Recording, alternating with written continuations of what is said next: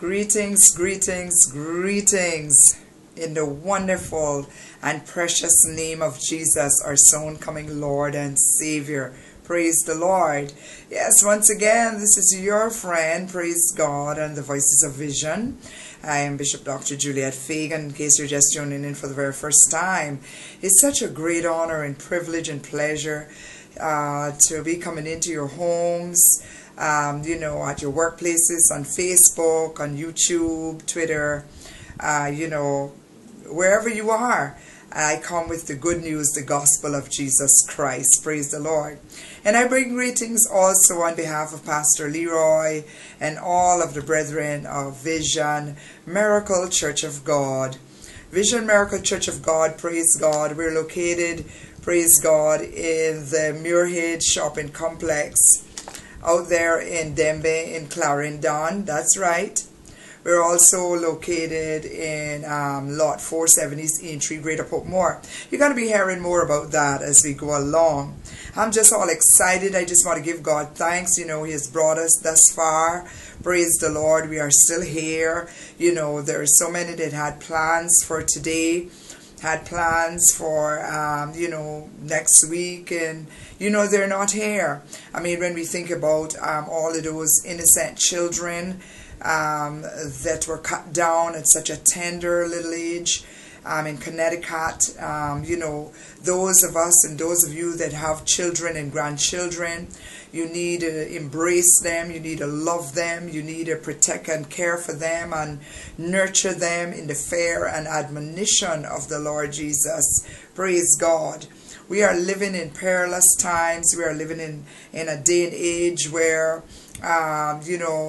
the criminal elements are on the loose, demons and devils, if you will. There's only one devil, but demonic forces, it seems as if there's an increase, which the Bible speaks of these things, that we're living in a time now that is now what we would call a generation of vipers, you understand. So, we're living in some serious times, and knowing that, it behooves the body of Christ, it behooves the church on a whole to get our acts together, get serious about soul winning and kingdom building and all of those things that as it pertains to the things in the Word of God. Praise God. I love the story. I love to talk about Solomon, and I admire Solomon despite all of the negativity and all of the things with his concubines and all those things. For some reason, God still used him. God still, had a plan for his life. You understand? And, have you ever thought about it? Solomon was told to ask for anything that he wanted. He had the ability to ask for anything. God said, you ask for anything that you want, and you'll get it. And I don't know if it was a test from God or what it was, but just like us, any of us today, we have an opportunity to decide whether we will serve the Lord or we will continue to live in a life of sin and reject the calls and the warnings about the impending wrath of God, that is. And so I admire Solomon. I'm going to be sharing a little story with you, from a little book that I have here. So I'm going to be sharing something with you. And the reason why I feel like doing this now is because I know that it has impacted my life and it has inspired me. And so I just want to share it with you.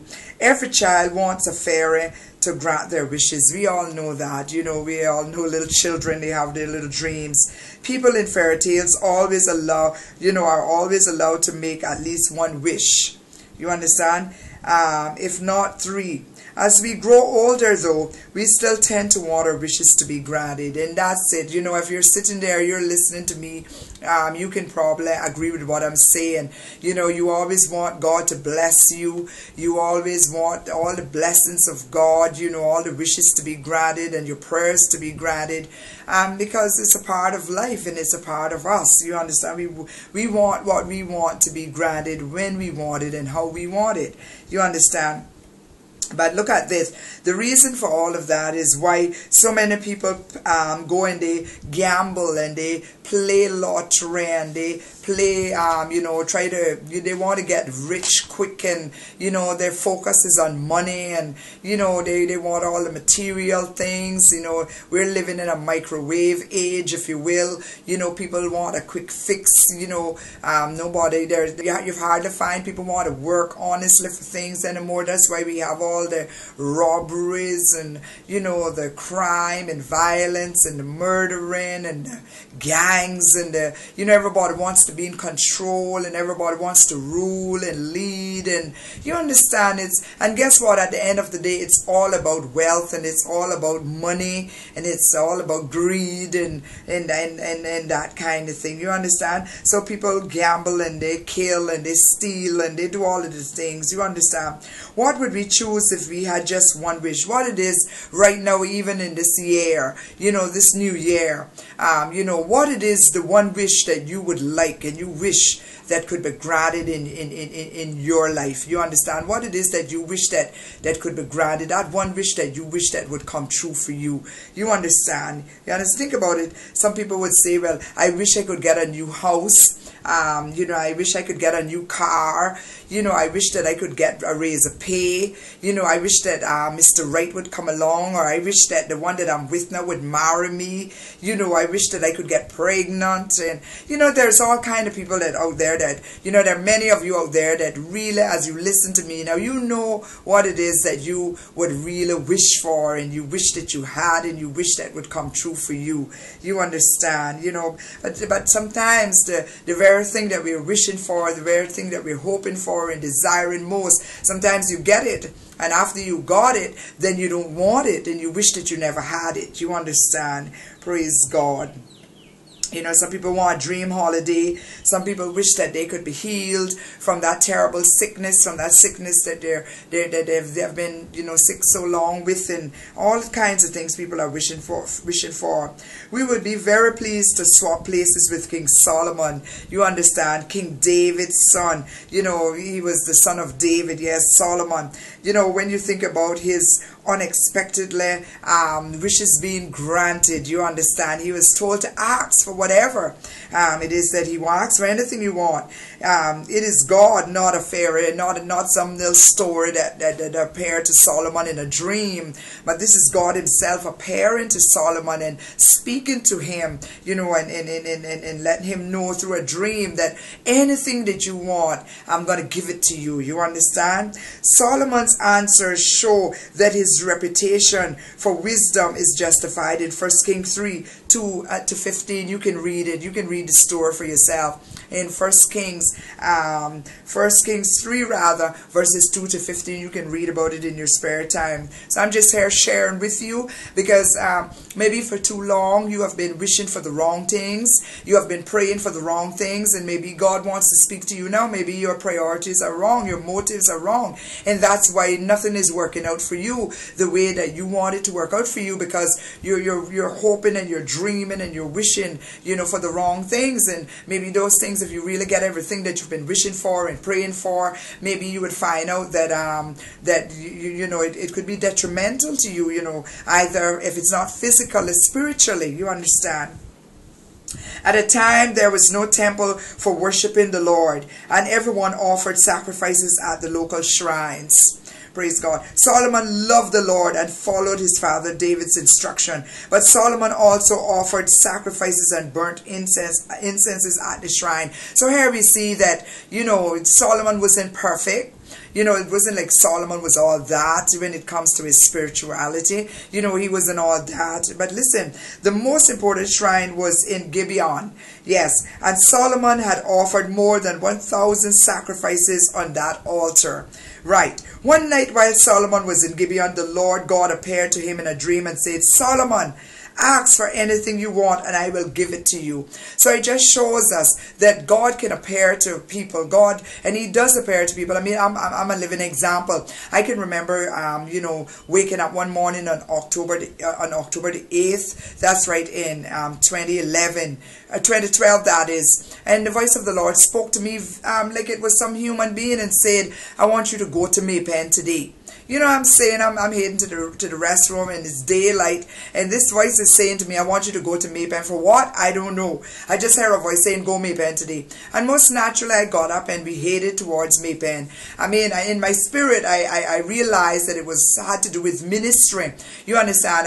Because my mind is always on ministry. I've always been prophesying about a ministry in Maypen for years. And, you know, I didn't go to my bed with Maypen Clarendon on my mind or a ministry on my mind.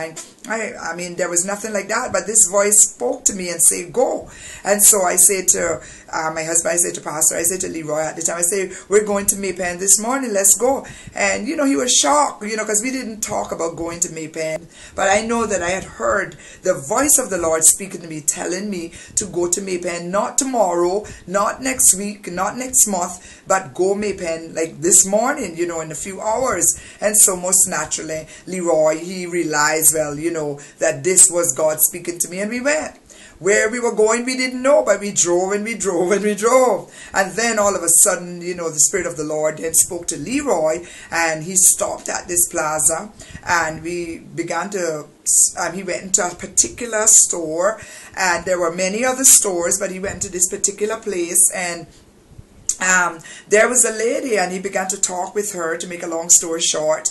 And, you know, it so happened that this lady had recognized, and, you know, her husband was in Cayman, attended the same church that we attended to her, including her sister-in-law, for many, many years. And it so happened that this lady knew us, and even though it was so long, memories began to come back. And, you know, we told her, I told her why I was there in Maypen. The Lord said, go to Maypen. And in my spirit, I realized that, okay, he was ready. He was ready to bless us with another ministry.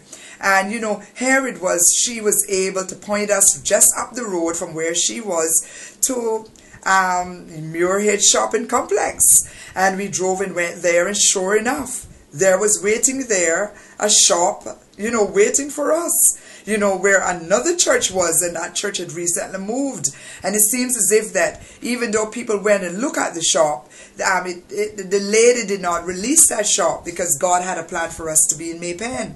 And so when I was reading about God speaking to Solomon in a dream, you know, I said, okay, you know, I mean, mine wasn't in a dream, but, you know, he spoke to me, and you know, he spoke to me like it was audible. I heard like something say, go to Maypen today. And so I know that God is still speaking. God is still speaking to people, even in this generation and in these last days. You know, he might not come when we want him and how we want him, but I'm telling you, if your mind is stayed on God and in the things of God, and you desire to walk in the precepts and in the steps of the Lord as they've been ordered and commanded by him, I'm quite sure when he is ready, he's going to speak to you. Sometimes, you know, he comes to you in a dream. Sometimes he will speak to you through a person. Sometimes he'll come to you, you know, in a song. You know, God has a way of speaking to his people when he is ready. Praise the Lord. And so here we see that God spoke to Solomon. And you know, Solomon answered, my father David, your servant, was honest and did what you commanded. You were always loyal to him, and you gave him a son who is now king. So here it is for us as parents. It is good that we train up our children to know about the Lord. You know, here we can see where David could you know, he was, you know, speaking back, you know, to the Lord. And, you know, now, you know, maybe he was there now speaking, you know, just speaking like, you know, many times we're praying and, you know, we're talking to God. Prayer is communicating and communicating with God. And so he was reminding God of his father, of what he did, you know, what his father did, and how he, you know, blessed his father. So, you know, sometimes even, you know, this taught me a lot. And, you know, it just shows that sometimes, you know, we as parents, as believers, and as Christians, as pastors, we train up our children. We live the life in front of them.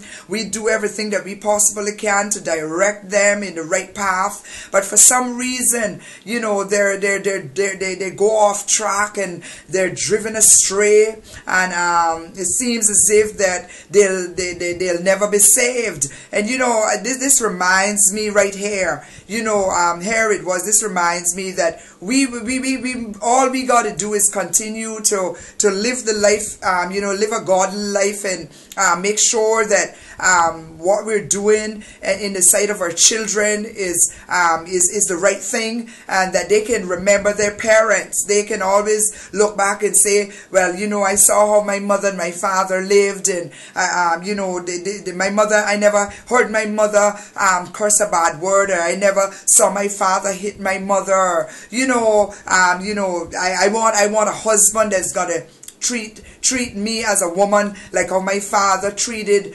my mother. You know, I want a wife that could treat me like how my mother treated my father. You know, we got to be role models to our children, and like I say, even when they've gone astray and they have wandered off, you know, let us not give up on them. Let us not you know, stop praying for them. Let us not stop prophesying over them. I do believe that in this year there's going to be a lot of children saved, and a lot of young people is going to come back to the Lord, and those that have wandered off, I believe that God is going to speak to them.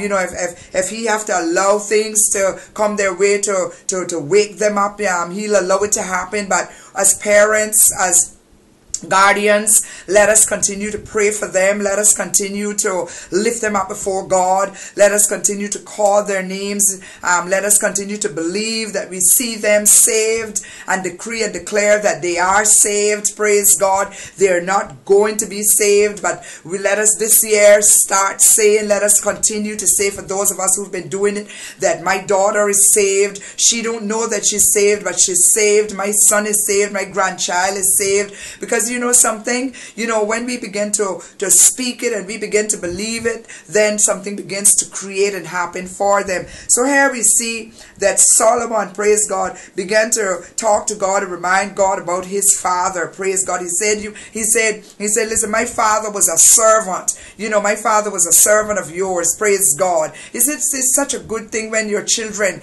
can say, you know, my mother was a servant of the Lord. My father was a servant of the Lord. All I ever knew them from my born. I grew and saw my father and mother. And all they were concerned about is church planting and winning sinners, even when they were disrespected, and even when they were turned against and ill-treated by the very people that they preached and prayed for. You know, all we ever did was see our parents, you know, just in the work of the Lord. I mean, what a testimony for your children to have. What a testimony and a story for your daughter, for your grandchildren to grow up with, knowing that when they're talking, they can say, you know, my granny always prayed for me. She always laid her hand on my head. My grandfather always prayed for me, you know. And you know, what a loving thing for our children. What an inheritance to leave for our children. What inheritance, what legacy are you leaving for your son, for your daughter, for your little girl, for your grandchild? What it is that you're leaving? You know, what have you embedded in their life and in their lives that they can go down in history with, that is positive and good and excellent, that is you know, worthy for them to talk about, to write a book about, to sing a song about, what it is that you have left for them. I want you to think about this now. Praise God. Hallelujah. Glory to God. Hallelujah. Praise the Lord. Yes, my friend. He said, you were always loyal to him. Watch this. Watch this. He said, you were always, here it is now, Solomon is talking to God, and he's reminding God that, you know, there were times that probably things was rough with my father, and, you know, things were, you know, it wasn't always going the way that, you know, that he wanted it to go, or that, you know, but he said to God, he said, listen, watch this now. He said, you were always loyal to him, and you gave him a son who is now king. Lord God, I am your servant. Wow. You know, here it is Solomon saying now. He said, listen, I am your servant. I'm going to follow the footsteps of my father. We know that everything wasn't all that good and all perfect with David also. But I always like to remind people of what God said. You know, he's a man after my own heart. Praise God. David was a worshiper. You know, yes, David messed up. Yes, David, you know, murdered and did all the blood was on his hand. All kind of things were happening to him, and all kind of things he did. But for some reason, David was still regarded and still mentioned in the books, praise God, and he still had some good things about him that really pleased God. Praise the Lord. Amen. Glory to God. Yes, my friend.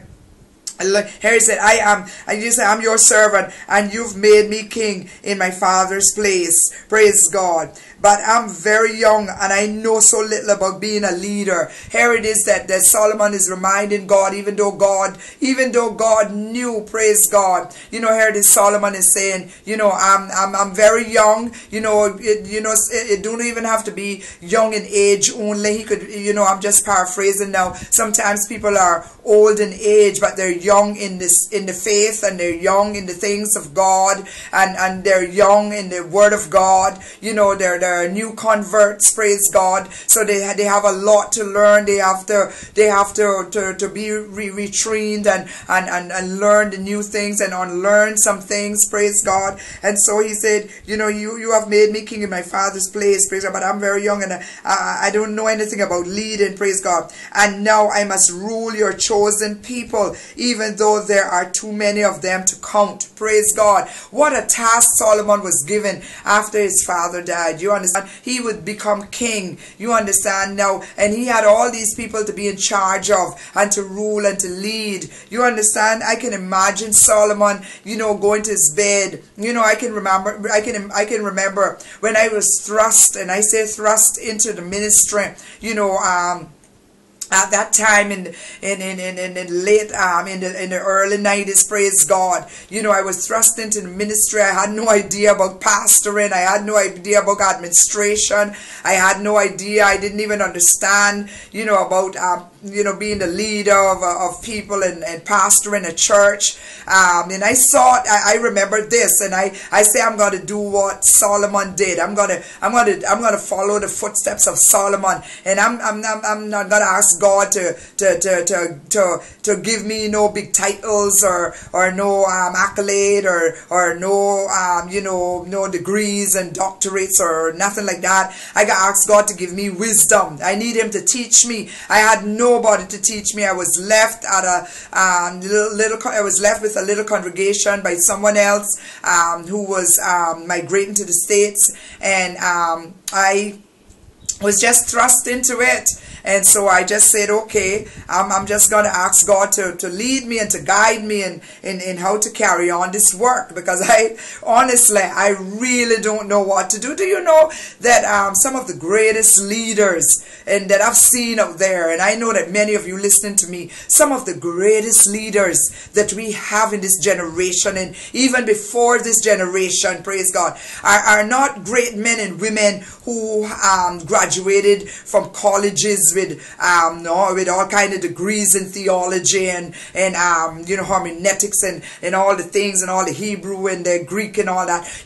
Some of the greatest leaders and preachers of our has been men and women who didn't know what to do, who had no idea about pastoring, had no idea about how they would do it. They had to seek the face of God. They had to go down in sackcloth and ashes and pray and fast and say, God, if you don't tell me what to do, I just don't know what to do. And and plenty of us, we have messed up and made some mistakes and and done some things and said some things that had nothing to do with God and had nothing to do with the church. And why? Because we were ignorant, we were young, and while we're seeking God on one side, we still try to operate in the flesh on another side. And I'm telling you, I am still here. I'm trusting God and seeking His face for divine direction and leading. Praise God. Hallelujah. Oh, I'm so excited. Praise God. And I pray and trust that I'm being a blessing to you as I share in this fashion. Praise God. Hallelujah. You understand? Here's what Solomon said. Please make me wise and teach me the difference between right and wrong. You understand? Notice I'm paraphrasing what you would have read in 1 Kings 3, 2-15. I'm just bringing it to you on layman terms. Praise God. So Solomon said, please make me wise and teach me the difference between right and wrong. Praise the Lord. Then I will know how to rule your people. Praise the Lord. what? Something. He didn't ask for money. He didn't ask for riches. If you don't, watch this, if you don't, there is no way I could rule this great nation of yours. So it is even, even in our churches now. So it is, we still got to seek God's face for wisdom, knowledge, and understanding. We got to rely on Him. We got to depend upon Him. Praise the Lord. Amen. Here's what God said to Solomon. God said, Solomon, I'm pleased that you asked for this. You could have asked to live a long life or to be rich. You understand? Or you could have asked for your enemies to be destroyed. Wow. How many times have people not prayed for their enemies, to be destroyed? Lord, kill them. Lord, wipe them off, the face of the earth. Right now, there are persons right now, and sad to say, you got even some persons who are professing to be Christians who have bad thoughts about their enemies and about people that have wronged them and people that have done them, hurtful things. Let me tell you something. If you're talking about being hurt, being betrayed and lied to and everything, well, you're talking to her right here. You're talking to one of them right here. I mean, I've been so wounded by fellow servants of the Lord and Christians and everything. And in the beginning of that wound and of that hurt, you tend to want to take things into your own hands, and I know that if you're sitting there and you're acting as if that you don't know what I'm talking about, you're a hypocrite, because it happens to the best of us. When you're hurting and when you're wounded, I'm telling you, it seems as if that it seems as if all consciousness seems to want to leave, and you just tend to want to take things into your own hands. But it comes a time when you shake yourself and you say, vengeance belongs to the Lord. You understand? And He's going to repay. Payday is coming. So guess what? He's the master, so He's the one that is in charge. So I'm going to leave it in the hands of God, and I'm going to do what the Word of God says. I'm going to really, with a sincere heart, pray for my enemies, pray for them, pray for all them who have done me wrong and betrayed me and hurt me and said all manner of evil about me. I'm going to pray for them, that God would help them and that He would forgive them and that they would see themselves and really get back to that place, where they are falling from, and if just leave it in the hands of God. Just recently, someone did us something very bad.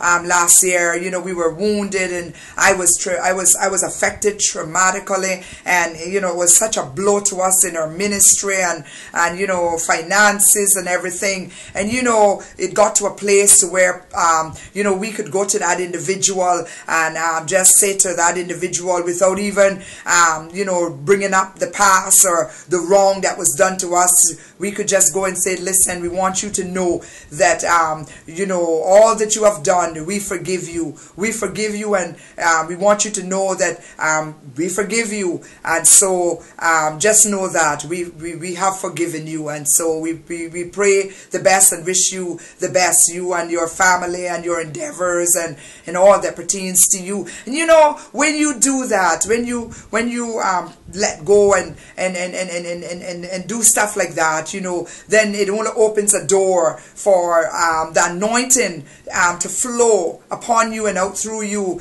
to another level, and blessings to come your way, and things begin to happen for you that would have been blocked and stopped because of the spirit and the heart of unforgiveness. So I just pray and trust that you have been wonderfully blessed by these few words of encouragement, because maybe someone is sitting there and you're saying, you're praying for that something could happen to someone who has wronged you last year, or the year before, a couple of years ago. This is a new year. It's a new season. God wants to do something new for you and through you. So whatever it takes for you to get your blessing, whatever it takes for you to get what is rightfully yours and what belongs to you, whatever it takes for you to continue to walk in the path and the steps that has been ordered by God for you, you got to do it. Sometimes it might seem as if that pride would want to come in and say, you know, that if you do it, you look weak and you're not got no sense, and they can have it over you because you go back and it wasn't you that wronged them. But we are reminded that the Word of God lets us know that if you know that your brother or sister or someone have something against you, not you against them, but you know that they have something against you, you know, put down your gift, you know, and if you have some ought against them, you put down your gift and you go and make it right, and then you come back and then you offer up your sacrifice to God. And a lot of people are losing out. They're losing because they're praying for the wrong things. They're praying for all the riches. They're praying for wealth. They're praying for something to happen to people, and they're praying, you know, for all kind of doors to open, and they're praying, you know, for all these things to happen, and it will never happen because, you know, you got to get out. You got to make sure that your heart has been cleansed and that you have forgiven and you have let go and you're free, you know, and you're ready for what God has in store for you. Praise the Lord. I pray and trust, praise God, that you have been wonderfully blessed by these few words of encouragement, praise God. And I know that you have been blessed. Let us hear from you. Let this station hear from you.